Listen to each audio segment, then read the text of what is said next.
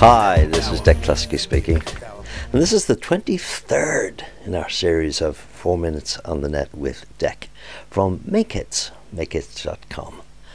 So what have I got for you this week? Let's get straight to it. Got an email here on my laptop from one of the members of the Serious Writers Guild. We're now in 52 countries worldwide, 3,500 plus members. Amazing. We started in 1996. So it's a good success story.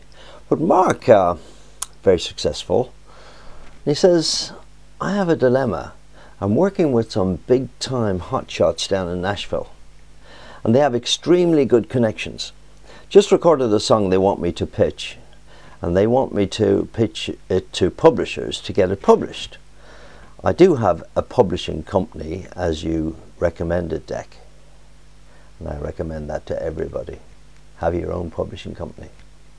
But I assume if you go with these publishers in Nashville, they will help place your songs for you since they have the connections in the town. What are your thoughts on this, Dec? I sincerely appreciate your help, Mark. And he goes on to describe the song, and it's all fantastic. It's produced by Gary Lloyd, who is Tim McGraw's producer, big country stuff. Killer musicians on it, as he says. My reply, I said that two underlying thoughts to what you tell me. Grab any deal for a first deal. The time to renegotiate is when you're number 3 in the charts. Now that is, hello pussycat, that is absolutely true. I released my first record with my band, The Bachelors, and it was, you know, it did all right at the start, and then suddenly it got going after Christmas. And it got up to number 5 in the charts. In fact, it stayed in the charts for the longest time that year in the UK. Now, the time we negotiated was when it was number 5 in the charts. See what I mean? Now, we were able to get a situation where originally we were just paid a session fee just to sing the songs in the session, and then they were released.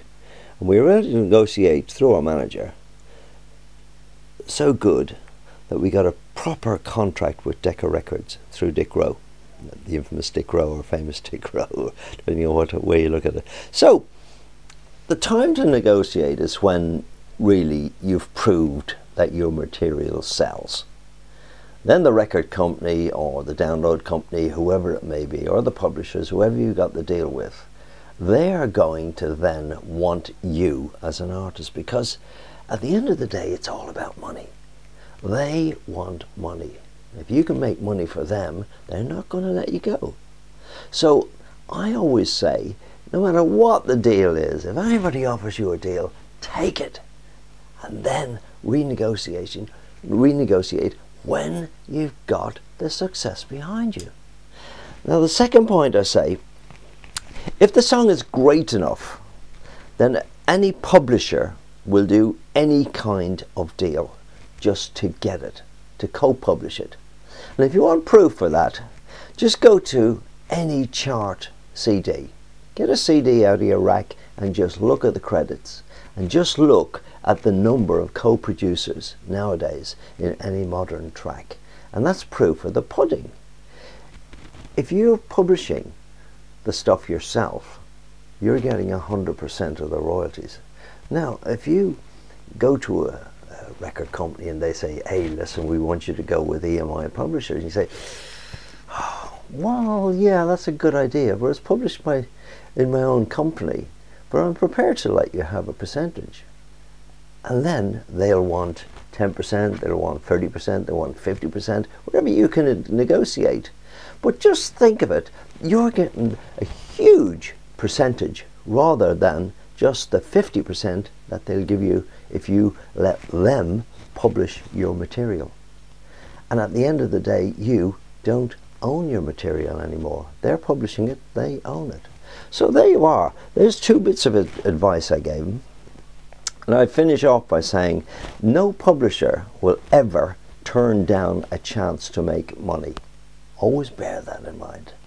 So there we are. 2 good bits of advice this week. So see you next week. And if you've got any comments, any questions at all, just get on the blog down below. get on the blog. Or email me direct. That's what most people do. But get on the blog, it's more fun. Okay? And I'll leave you with a gag. I live near a port. It's a ferry port which goes over to France, over the English Channel. And I was driving behind this truck, came off the ferry. And I couldn't believe it. This guy was stopping every 10 minutes or so. And he was rushing around the back of the truck, banging like mad on the door. I couldn't believe it. And after about 4 or 5 stops like this, I couldn't help it. So I was pulled in behind him. I went up to him and said, "Why do you get out every 10 minutes and you're banging on the door?" He said, "I can't talk now, I'm in a hurry." He says, "But the problem is, you see, over in this country, you've got a 10-ton limit on this truck. Now I've got 20 tons of canaries in the back of this truck, so I've got to keep half of them flying all the time." So listen, this is Dec Cluskey, founder of the Serious Writers Guild at Makehits.com. See you next week. Get on the blog downstairs. Bye.